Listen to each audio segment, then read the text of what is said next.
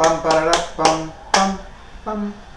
Hello my friends, today I will talk a little bit about Facebook.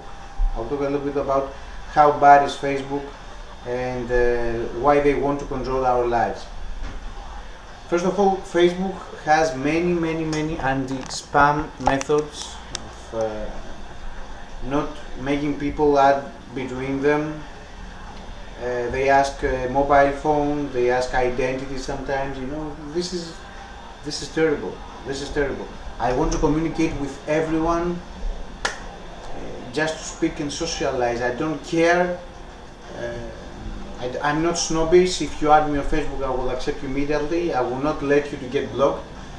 I want all the people being able to socialize without cost. I mean, why giving our telephone to Facebook? Why? There is no reason to do that. There's no reason to do that. This is ridiculous. This is inhuman. This is something like if you ever see the 1984 movie of George Orwell. It's something like the boss watching us or something like that. No, my friend. No, I never give my mobile phone to Facebook because I want to surf anonymously. I want to talk for whatever I want without consequences.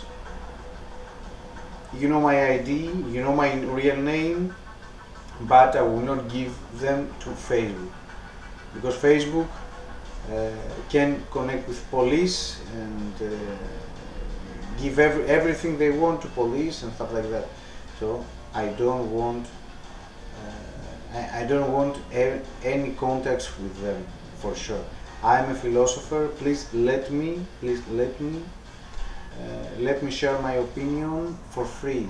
I'm a philosopher, and in a state of democracy, we have the right to talk freely without consequences. Our speech must be free, not with any cost or any benefit. Let the world be and express freely. We have to say what we think. We have the right to say what we think everywhere. This is democratic. This is 100% democratic, and we deserve it.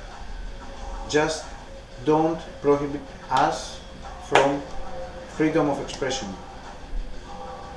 And you do that, you do assholes, you do that, but you will lose. I'm sure you will lose. So fucking Facebook and fucking owner, go die, asshole. And let us speak freely and let us add who we want. Okay, asshole? Okay, shut the fuck up now.